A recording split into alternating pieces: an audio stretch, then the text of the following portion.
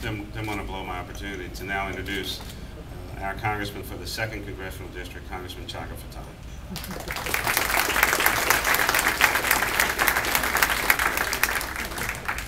Isn't this a beautiful piece of work? Well, we have one that is being presented to the President of the United States by these workers here. They've been working and they do great work, don't they? And to our Secretary of Commerce,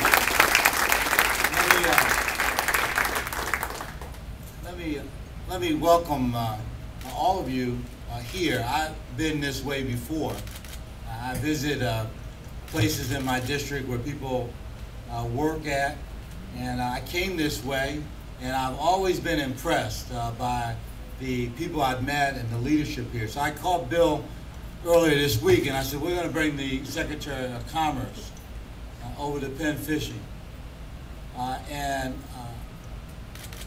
not sure he took it all in at once, but as we kind of work through the fact that the person in the President's cabinet responsible for our economy was going to come here because of the great efficiency and work and dedication of the co-workers, as Bill refers to all of the people he works with here, which I think is a wonderful terminology that tells you something about this great family of people here at Penn Fishing. So thank you for welcoming us. Now, the Secretary got in, we made our way up the expressway, there's a lot of traffic. We apologize for being late, but this is important business. Now, we've had the GDP numbers today, and for the 3rd straight quarter, we've seen improvements in our gross domestic product, and on average 3.9 over these 3 quarters. We've seen the first net increase in jobs in the country since this horrific recession hit. We see increased orders in purchasing and durable goods, on and on and on. But the work that the Secretary is here to talk about today is this export initiative, because the President has launched, and this is the first time in American history, a comprehensive initiative embodying all facets of our government.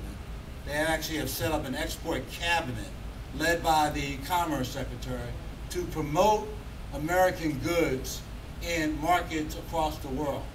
And these fishing reels sell all over the world. And you know, we have peanut chews that made down the street. One of the top deputies to the Secretary said, "Tasty cake." You know, we make peanut chews. We sell them in some 45 different languages around the world. And so we have some 1,300 manufacturers right here in the Philadelphia area. And we want to know that at the center of this plan, that Philadelphia is going to be a central role. And that's why the Secretary is here to help launch this. I want to thank my colleague for joining me, Congresswoman Allison Swartz, who represents parts of Philadelphia and parts of Montgomery County. Give her a round of applause. She's a great Congresswoman. She is a great Congresswoman, and she's doing a great job. So the Secretary's here. He was formerly the governor of the state of Washington. He led an effort there to export products from his state. It increased by $5 billion in terms of marketing their products in China and other places around the world. I know he's leaving for another overseas trip. He travels a lot because he is a salesperson for our country and for our businesses and for our workers. There are increased wages in manufacturing. There are increased wages, some 15% higher in jobs connected to exports. So this administration says they want to double those jobs. And I'm on the Appropriations Committee. Senator Casey sent in a letter.